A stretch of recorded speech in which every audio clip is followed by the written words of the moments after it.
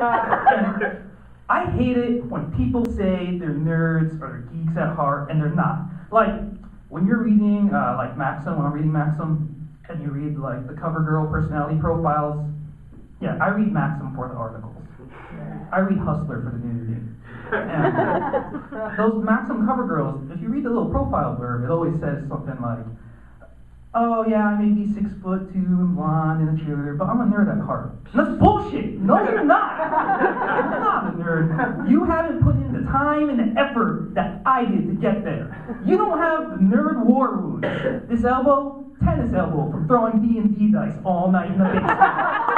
These eyes, atrophied because of watching all of Firefly in one sitting. These thumbs, they are calloused and scarred from those old Nintendo controllers. Those D-pads, they were sharp as razor blades, but we kept playing. I can tell someone's an original gamer by just shaking their hands and feeling the calluses. It's like we're some kind of original gamer OG veterans coming back from Nintendo NAM.